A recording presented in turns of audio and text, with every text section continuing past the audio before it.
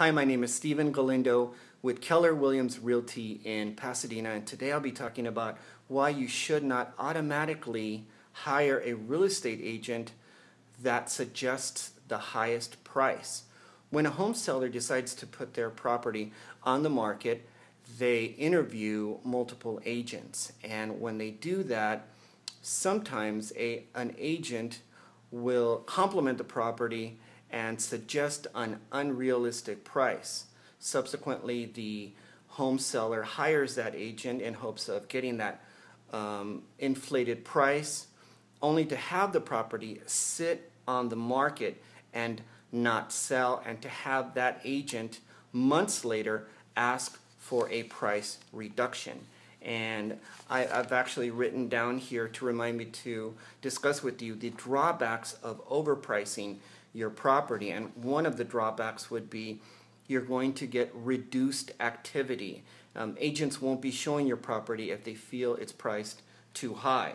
And another thing is you're going to get loss of interested buyers, and the property will seem inferior in amenities to other properties in the same price range that are correctly priced. You're also going to be helping the competition. So if there's other properties in your neighborhood that are for sale, you're going to be helping those properties sell because they are priced right and probably priced below what an overpriced property would be.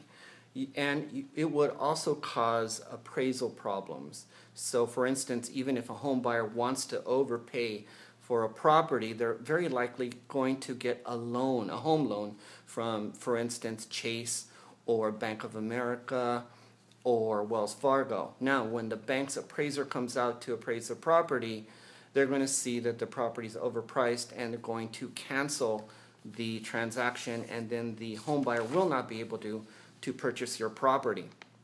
Now, the benefits of proper pricing would be a faster sale, because you will not be making mortgage payments or paying real estate taxes or paying insurance on the property. You'll experience less inconvenience. You'll have increased sales response because other agents are going to know that your property is priced right, and they're going to want to show it to their qualified buyers. You're going to have more exposure to qualified buyers.